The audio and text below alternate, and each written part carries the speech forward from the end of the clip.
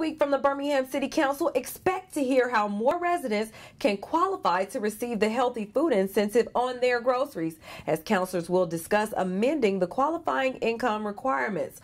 Also, more improvements are headed to area fire stations. Find out what upgrades are currently being discussed for Fire Station 1. Finally, more zoning amendments are coming before the council regarding zoning regulations and application fees associated with Zoning Board of Adjustment cases. Learn how this could affect land usage for residential properties and businesses around Birmingham. All this and more coming up this week from the Birmingham City Council.